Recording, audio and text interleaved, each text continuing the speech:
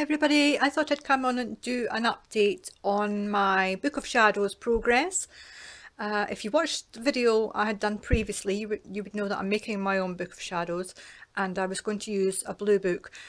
I have actually changed it now to this red second-hand book because I found that the blue book was actually too long vertically for the paper I wanted to use. So this is the book that I am going to use. So it's got a red cover. I don't think it's going to stay red, but that's how it is at the moment.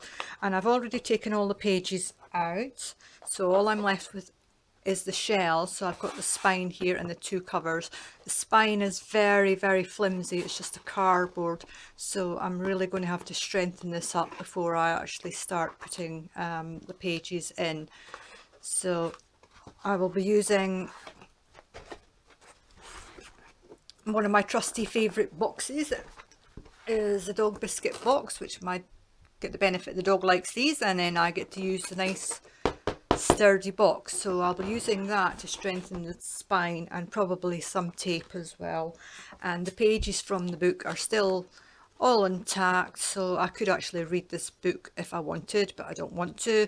So these will be getting recycled into other craft projects, probably decoupage, collage or paper beads.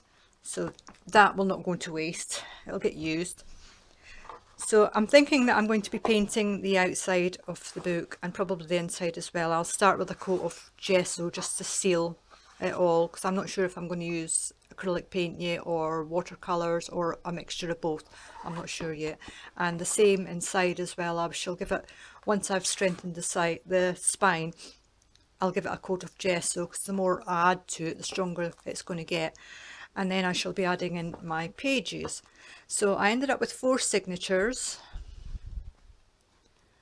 and in total this gives me 240 pages, so that is going to keep me going for quite some time.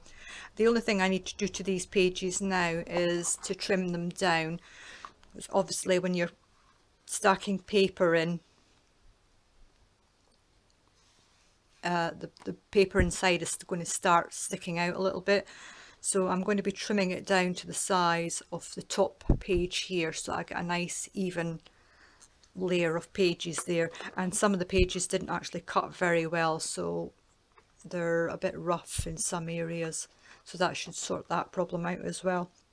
Sorry about the light, we've got kind of a grey sunny day here today and the light's a bit weird, but it's coming through the blind, so that's why we've got this mottled effect here. But anyway, that is the progress of my Book of Shadows so far. I hope you're enjoying seeing the progress of it, and that you'll join me again to, I've got a frog in my throat, excuse me.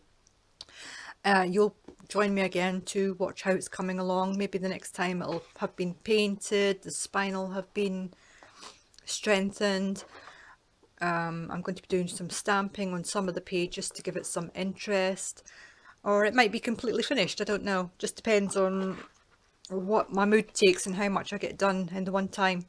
So anyway, thank you very much for watching, and I hope you will join me again for the next one.